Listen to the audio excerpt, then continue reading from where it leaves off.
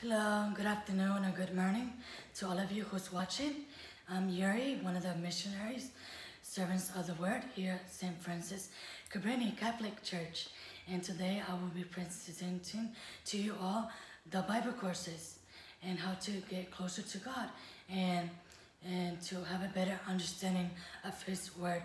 Throughout these Bible courses, we'll be sharing what God wants to say to us through His word. And I will be giving you a few background. First, we have to keep in mind that the church exists to evangelize. If there's no evangelization, there's no church. Our Bible courses are in a complete of 9 Bible courses in total. Our Bible courses was written in a book called Proposal of Christ, written by our founder, Luigi Botera. And it was divided in 2 volumes called Discovering the Treasures of Jesus Christ. It is divided in 1 volume and 2. The first volume contains the first Bible courses. We're going to start first with Psalm 139 in our Bibles. And we're going to start with the name of the Father, Son, and Holy Spirit. Amen. Psalm 139, verse 1 to 8. Lord, you have sent me and you know me. You know everything I do. From far away, you understand all my thoughts. You see me whether I am working or resting. You know all my actions. Even before I speak, you already know what I will say. You are all around me on every side. You protect me with all your power. Your knowledge of me is too deep. It is beyond my understanding. Where could I go to escape from you? Where could I get away from your presence? If I went up to heaven, you would be there.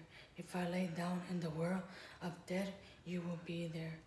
Glory be to the Father, to the Son, to the Holy Spirit, as it was in the beginning, is now, never shall be, world without end. Amen. We give you thanks, God, for another day, for all your blessings that you give to us. We ask for all the need out there, for our families back at home or wherever they are at, for all the need out there, for the youth, for the marriage people, or for the single people out there that doesn't know about your word. We ask that you may help them throughout their need. We ask this through Our Lady, the Virgin of Magnificat. In the name of Father, Son, Holy Spirit. Amen. So, today we're going to start with the introduction to the first Bible course. We will start from the first page of the Bible to the last page of the Bible. It's an easy and accessible to anyone, including to those who cannot read. Also, we need an open heart for us to be able to understand God's message throughout the Bible courses. The term Bible comes from the language Greek, which means books. It contains 73 books in total, but it's divided into 2 sections, the Old Testament and the New Testament, which the Old Testament talks about from the creation of the world to before Jesus was born. And the New Testament talks about to the death of Jesus, to the death of the last apostle. The original books were written in Hebrew, Aramaic, and Greek. But today we have a translation which has the same meaning as back then, but in a different translation. And an important point as Catholic to know about our Bibles is to always have printed inside the ecclesiastical approval called imprimatur. Sometimes I might have it in the beginning of the Bible, in the first pages, or at the end of the Bibles, to us to know that it's a Catholic Bible and that it's approved by Rome, how you can see right here. on this section. And another points that we're gonna go through this course is how to read a chapter in a verse.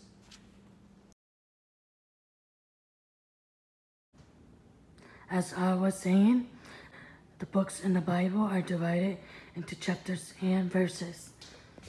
As we can see in the first one, is from the book of Genesis chapter 1 verse 26.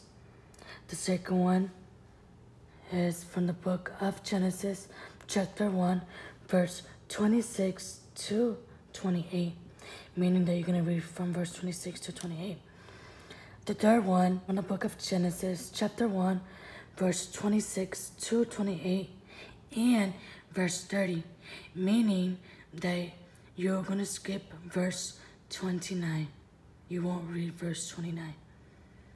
The fourth one, you're going to proclaim it as from the book of Genesis chapter 1 verse 26 and chapter 2 verse 7, because there's a semicolon.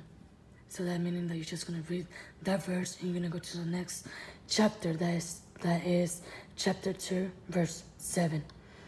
And the last one from the book of Genesis chapter 1 verse 31 to chapter 2 verse 4,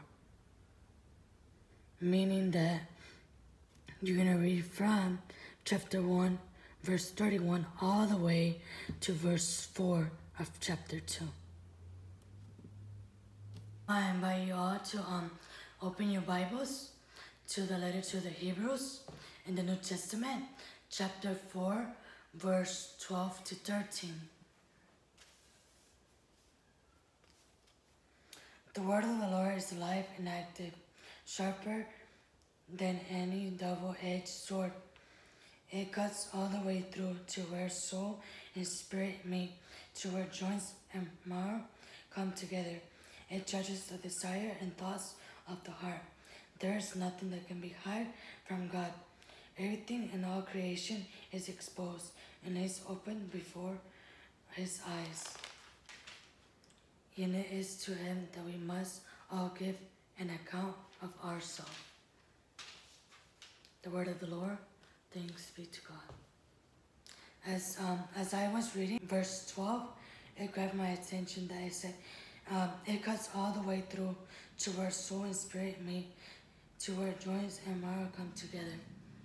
For us to be able to cut all the bad things from us, we have to first let God cut all the bad things of us, in order for Him to grow something new inside of us. Also, in verse 13, it says, there is nothing that can be hid from God. Everything in all creation is exposed and lays open before His eyes, meaning that even if it's something small, God will always know what's your intention in your heart. Even if people doesn't believe you when you try to explain something that went on, and they try to blame something to you, God will know your intention. So that's the most important thing. Maybe people might not support you all the time, or try to put you like in bad position, or give bad testimony from you. But to always remember that God knows who you really are, from the outside and the inside. People might say that they know you from the outside, but who actually knows you from the inside is God, and only Him. He's the only one that will be able to understand you, the way you are, the way you speak, the way you dress, and like the way you act, and what stuff you like and what stuff you don't.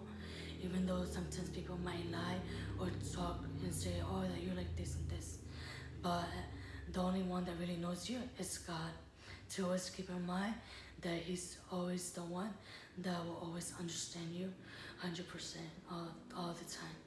He's gonna be the only one to hear you all the time too, and to love you the way you are and how He made you too. Also, I invite you to go to the next Bible text that's here. It's going to be from the first letter of St. Peter, chapter 1, verse 23 to verse 25.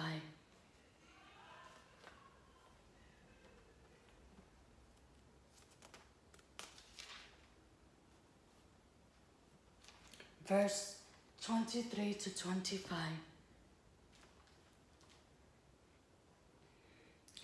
For through the living and eternal word of God, you have been born again as the children of a parent who is immortal, not mortal.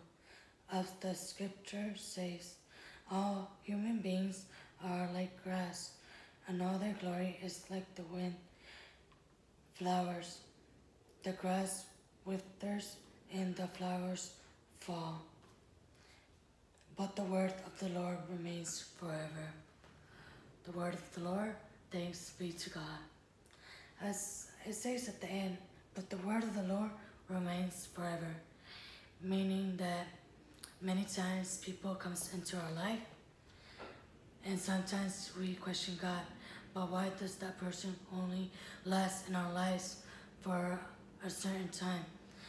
To always keep in mind that only God is the one that will always remain with us in the good and the bad moments of our life, and the rich and the poor. God will always remain with us, no matter what. If you made a mistake or your plans weren't as perfect as you thought they were gonna be, or as people thought, but to always keep in mind, God is gonna always be there for you.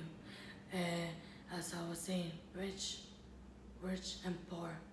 Also, to always keep in mind that we are here to always grow, to always do something new, and to always keep trying to do something new every day. Each time that God gives us a chance to always try to take advantage of it, because you never know when it's the last time that God is going to allow us in this life. Also, I invite you all to go to the next text. It's going to be from the book of the prophet Isaiah, chapter 49, verse 1 to 2. From the book of the prophet Isaiah, chapter 49, verse 1 to 2.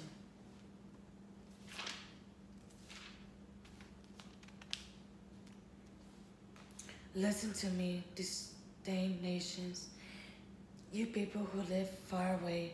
Before I was born, the Lord chose me and appointed me to be his servant. He made my words as sharp as a sword.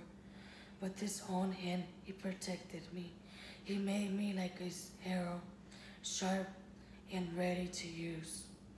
Word of the Lord, thanks be to God. As we can see in this text, at the beginning it says, before I was born, the Lord chose me and appointed me to be his servant. So it says, as we can see here, God chose us then before we were born. So there's no way that we can say that I don't have to serve God or that he didn't call me. But how we can read here in the text, he chose us before we were born. He never asked us if we wanted to say yes or no. He chose us because he knows that we will be able to do what he asks us. And everything that he puts in our life is because he knows that we're gonna be able to move on. We're gonna be able to stand up if it's hard or if we don't understand at that moment.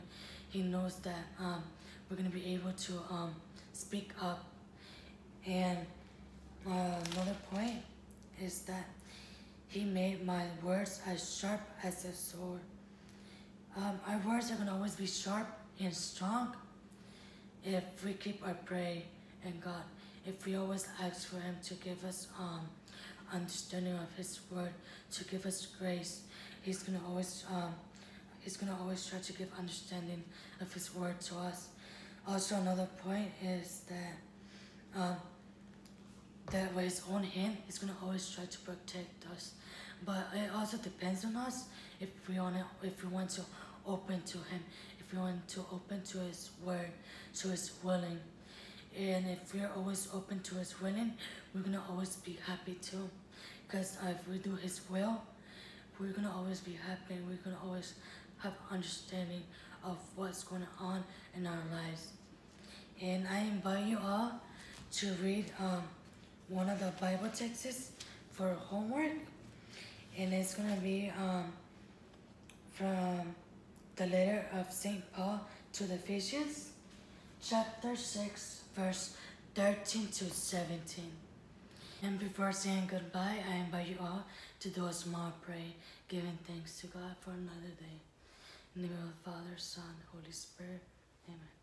We give you thanks, Father, for another day, for all your blessings you have given to us. We ask for the need out there, for the matrimonies for youth, for people who doesn't know what to do with their lives. We also ask for the ones who haven't known your word yet. We ask you that they get to know your word through the Bible courses, and we ask for all the need out there. We ask this through the intercession of Our Lady, the Virgin Magnifica. Virgin Magnifica, pray for us.